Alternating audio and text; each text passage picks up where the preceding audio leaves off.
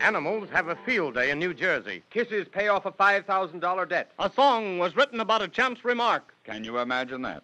Yes, ladies and gentlemen, this is Lindsay McCary back again with another assorted collection of odd facts and news items with which to amuse and entertain you for a while. Until my cohorts and I return in just a minute and a half, we hope you'll wait, won't you?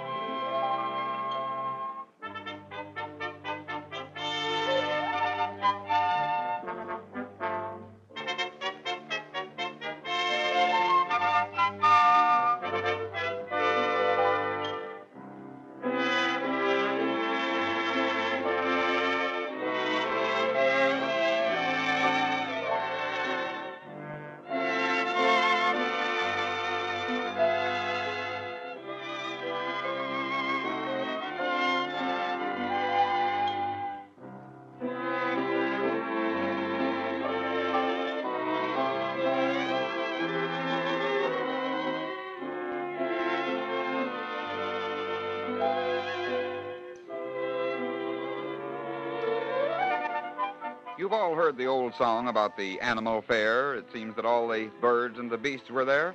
Well, in the first part of the month of August, 1926, the state of New Jersey had an animal fair all its own. It was on August 5th that the phone rang in police headquarters in Middleton, New Jersey. Police, Desk Sergeant speaking. This is Oliver W. Holton, owner of the Twin Brook Zoo. Yeah? And look, there's a leopard loose from my zoo. Huh? A leopard? Yes, it's vicious. Escaped from a crate. You better warn everybody to look out for it because it's dangerous. Shoot to kill if you can't capture it. I'll offer $100 reward, dead or alive. Yes, sir. Higgins, Mallory, Cassidy. Yes, sir. There's a leopard loose someplace. We got to get it. But Saturday, August 7th rolled around, and the spotted killer was still on the loose, roaming the Red Bank countryside. The reward went up to $500, and rifles were loaned by the National Guard to nearly 100 men. The hunt was on. But meanwhile, still in New Jersey, on August 9th in Pompton Lake. Say, ain't that a dog howling? Yep. Been hearing it for quite a spell now. Wonder what's the matter with it. Let's take a look outside, Joe. Sounds like it's pretty close. Okay. Say, there it is. That collie right over there. Hey, get away from there. Shut up. He ain't gonna get. He's staying right there. Well, I'll... Say, look. Running a little piece, then stop still. He wants us to follow him. Yep. Come on, let's get Sam and Cole. That dog might have found the leopard that's running loose. Come on, we'd better get a couple of guns just in case. A half a dozen citizens followed the frantic dog, following him to a mud hole where they stopped. See anything, Joe? Nope, nary anything, Ed. Well, that dog sees something. Hey, look, Ed. Look in the center of the mud hole. A cow. Yeah. Stuck in the mud with only her head showing. Come on, get the others. We'll get her out of there. Poor critter. All right, come on, boys. Let's get out there. Anxious to help, the collie jumped into the mud hole and promptly got stuck, right in the way of the cow's rescuers. First, the dog had to be pulled out, and then the cow. Can you imagine that? But that isn't all about New Jersey's Animal Fair of August 1926. It was on August 11th that Leon Shoulder of Elizabeth, New Jersey, was taking his pet chimpanzee for a walk when... Now, take it easy. Take it easy. Hey! Oh, my gosh, he slipped out of the leash. Hey, somebody catch that chimp. Somebody catch him. Get after him down there. Get after him. Spurred on by yells and commotion, the chimp raced down the streets, through alleys. Every once in a while, he eased the strain on his feet by swinging through trees and dropping to earth in front of frightened citizens. He bit 3 of his pursuers, and then...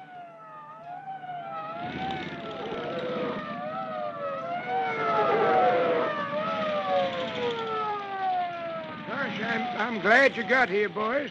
I think I've got that chimpanzee cornered in the cellar at 309 Center Street.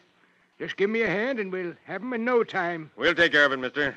Better let the police handle this. This is no job for you. What you mean? It ain't a job for me. Say, I guess you don't know I'm the dog catcher around here. The 2 officers and Mr. Howe cornered the wandering chimpanzee in a cellar where Mr. Houck tossed a dog-catching net over the slipping simian, and the chase was over. One more chapter had been written in the August 1926 saga of the New Jersey galloping animals.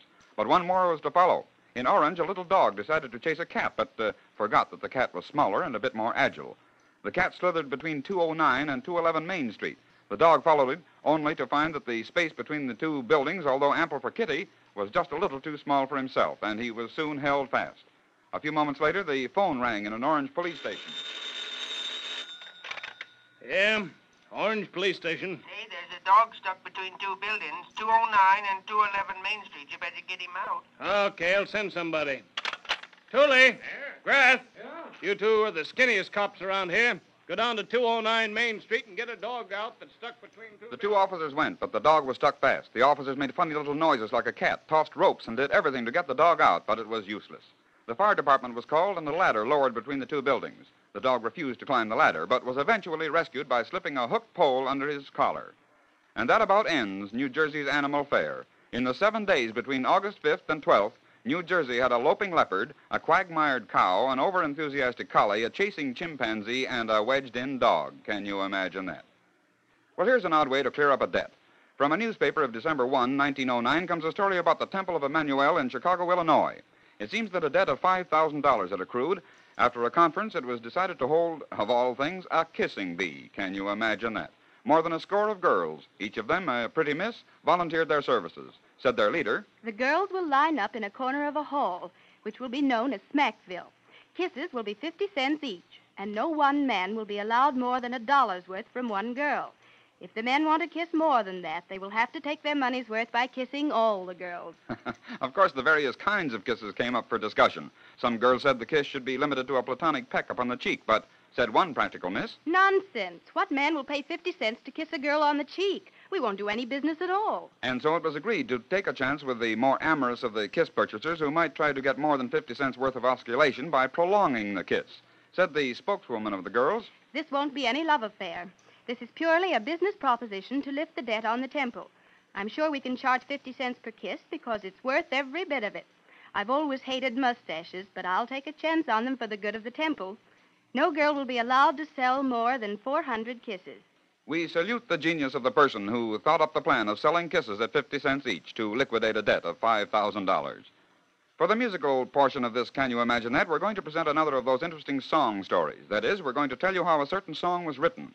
The title of our lesson today is I Wonder Who's Kissing Her Now. This famous old song was written, as you probably know, by Frank R. Adams and Will M. Huff. But how? Well, it seems that Mr. Adams and Mr. Huff were collaborating on a new musical show, The Prince of Tonight. During this collaboration, Adams gave a party at his summer home in White Lake, Michigan. Among the friends he invited were two young ladies who were known to be chums. Came the night of the party and...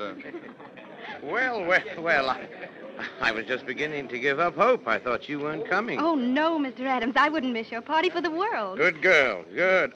Oh, you know Mr. Huff, of course. How do you do? How do you do? I'd begin to give up hope, too. But now we can have a real party with such a charming guest. Your compliments sound a great deal like lyrics for a song, Mr. Huff. He's got you there, Will. Oh, where's your friend? I thought she was coming with you. Oh, she had a previous engagement. She asked me to thank you and excuse her. Well, that's too bad. Well, come along and I'll introduce you to some of the people you haven't met. Coming, Will? Yes, I think I will. And incidentally, I'm going to put in my bid for the first dance. Well, it may be that the young girl wasn't having a very good time. We don't know. At any rate, we find her later out on the veranda in the moonlight with the wind singing a romantic song through the trees. Perhaps she thought of her absent friend who had a date, maybe with a handsome lad down from Yale in bulldog shoes, peg-top trousers, and a calabash pipe. While she was on the veranda, Adams and Huff were standing nearby talking. Well, Will, we've got to get out the lyrics for that one song. I've been writing lyrics in my sleep. I can't seem to get a good theme, a good start. Oh, never mind. We've been stuck before, but we've come out of it all right. Say, Frank, our young lady seems to be a bit lonely without her friend. Or it may be we're just a little too old for her, Will. Let's go over and cheer her up. All right. Here. Oh. What kind of business is this? Pretty girl like you standing out here alone. I'll fix that up during the next dance. Oh, thank you. You seem to be down in thought. Oh, yes, I guess I was dreaming a little. Maybe it's absurd, but I was thinking about my chum. I guess I'm different than she is. But everywhere she goes, she seems to have such a good time. So many gentlemen friends. While I Well, I guess I was just meant to be a wallflower. I wonder who's kissing her now. Oh, now, isn't that silly of me? Excuse me, please. I'll be back in a moment. Yes, certainly. Frank, did you hear that? Yeah, I heard it, Will. I wonder who's kissing her now. I think that's it, Frank. I think that's it. I wonder who's kissing her now. I wonder who's looking into her eyes, breathing sighs. Telling lies. That's it. That's it. I wonder who's kissing her now. Just a chance remark, but it was enough to start Adams and Huff on the lyrics to a song that was destined to sweep the country. Oddly enough, when the song was put in the show, The Prince of Tonight, the management and the principals concentrated on other songs which they thought would get the most applause from the audience and almost ignored I Wonder Who's Kissing Her Now. Can you imagine that?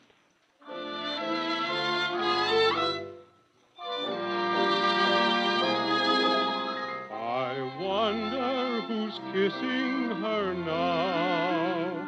I wonder who's teaching her how.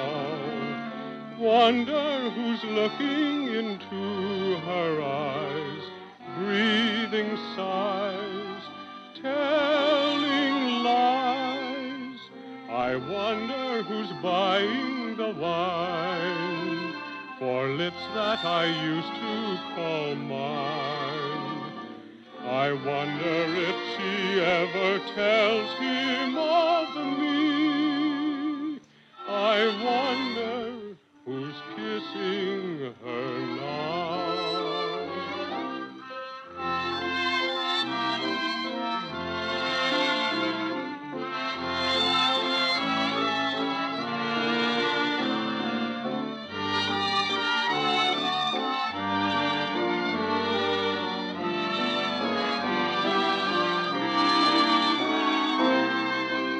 I wonder who's buying the wine for lips that I used to call mine. I wonder if she ever tells him of me. I wonder who's kissing her now. And there you have it, ladies and gentlemen, the song that made a nation hum and was built around the chance remark of a young lady who envied her chum. Can you imagine that? Well, now, before I turn you over to your own station announcer, I'd like to say this is Lindsay McHarry bidding you goodbye now.